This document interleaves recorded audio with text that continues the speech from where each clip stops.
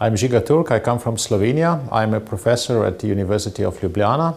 I teach engineering information technology, and I also have some experience in politics. I've been a minister in Slovenian government twice, responsible for development, growth, and also for education, science, culture, sports, information society.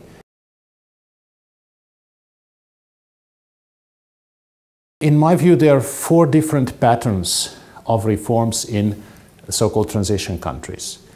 The luckiest were the countries that did substantial reforms, deep changes, soon or immediately after the change of the system, that is in the beginning of 1990s, like Poland, like Czech Republic, like Estonia, and so forth. And they have now a long history of reaping those rewards. So their development has been fastest over this period of time.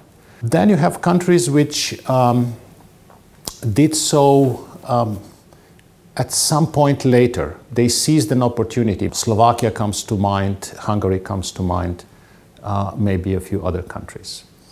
The third model would be the gradualists. Unfortunately, I would put Slovenia in that category. It means no decisive reforms, never, but slow and small changes, gradually. These changes would not be so deep, they would not be so substantive, and the rewards would also not be so major as with some other countries. And then you have countries where there has been almost no reform. Of course, none of these scenarios is perfect. You could never say it was exactly this one country followed only that scenario. You have elements or features of each of the four in each of the countries, but to a varying level of detail.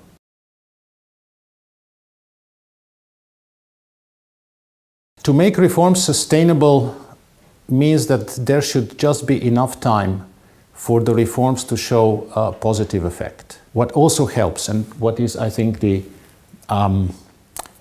substance of this initiative, which is very positive, is that you have in civil society those who promote reforms, those who are trying to push reforms, those who are motivating the government to do reform, because usually those who oppose reform are already organized. They are reaping the benefits of unreformed system, while those who would benefit, and that's the average Ukrainian, the average person, he or she is not organized, and that's why such civil society organizations are so valuable and so worthy of being helped.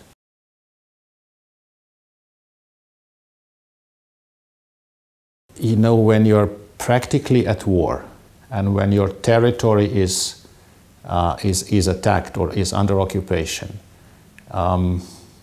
one would be tempted to say, I mean, national security comes first. National unity, integrity. This is something to take very strongly.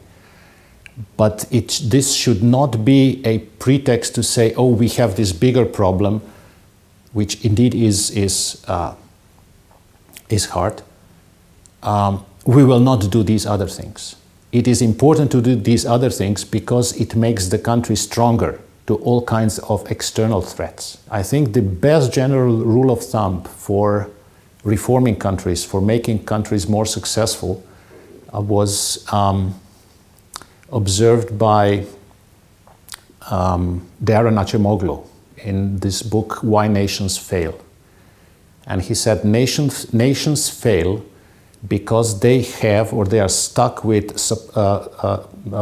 extractive institutions. So you have a whole lot of institutions in a country that extract money out of people, out of economy.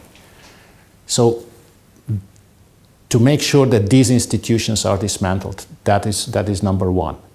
If you would ask me about sectorial priority, then I would say rule of law. Then I would say public sector reform in general. So reforming public sector so that it perceives itself as a service to the citizen, as a service activity to the citizen, not as someone whom the citizen has to pray and ask to do something for him. And then, of course, the economic environment, enabling fair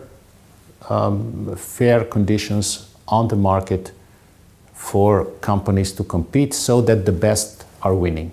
And if the best are winning, this also means good salaries for those who work at best companies, secure working places. It means development, it means growth.